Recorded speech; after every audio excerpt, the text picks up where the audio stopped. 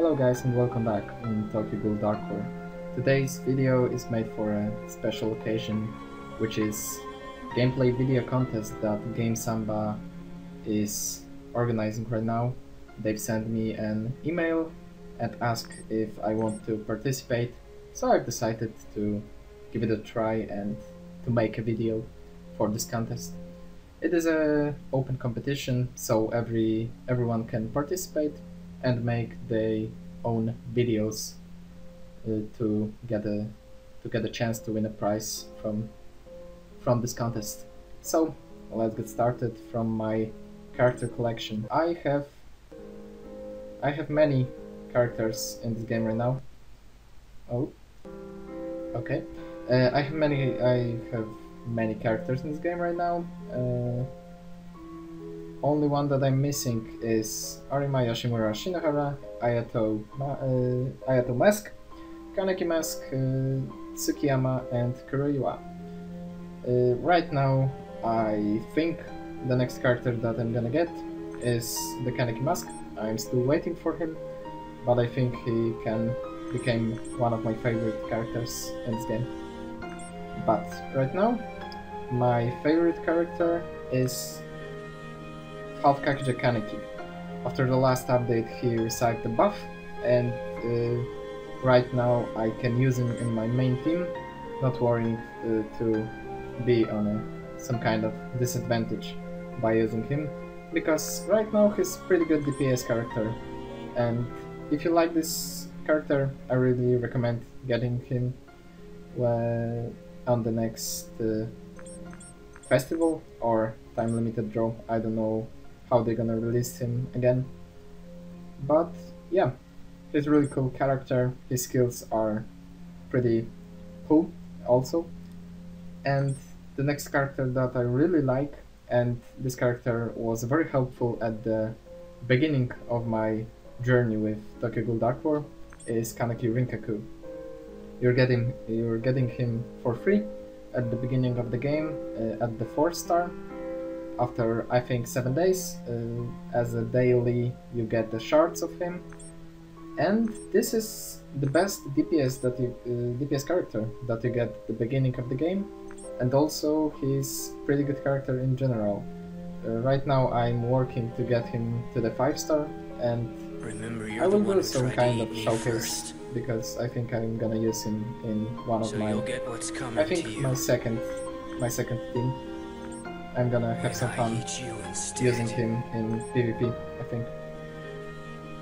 And right now I'm working to get all the characters to purple, to have all links maxed out, and my next goal will be getting some tank character to be on my team, because right now I really need the tank character to progress in the story, because my characters are dying really fast and I need some kind of tank character that can rescue me from this hard situation.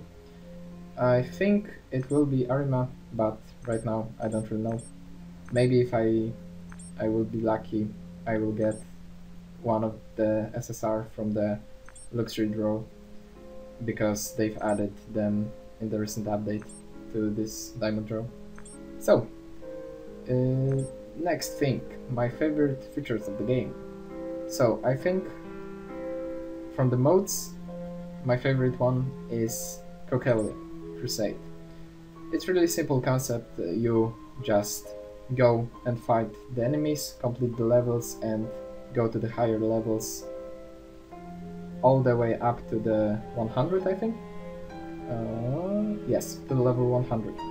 And I think it's really fun mode. I really like him, and also this is the best mode to get the shards of the equipment. And you also get some rewards for getting the stars, and you can buy them here. So yeah, it's pretty fun mode, and also you can refresh once per day, which is really helpful in getting the equipment parts for your characters.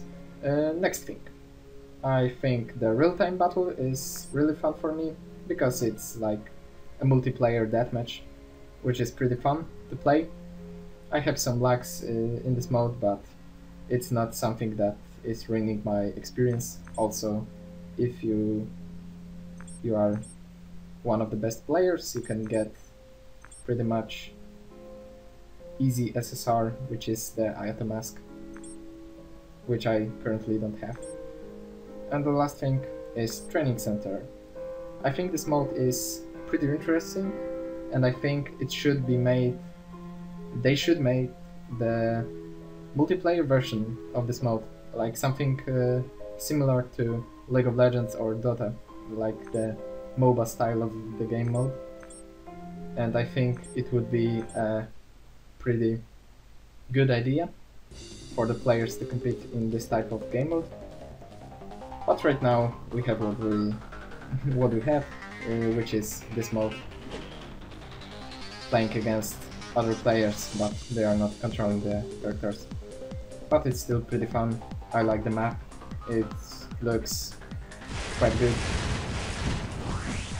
It is like basically the MOBA, but playing against bots, or maybe the player characters controlled by the AI.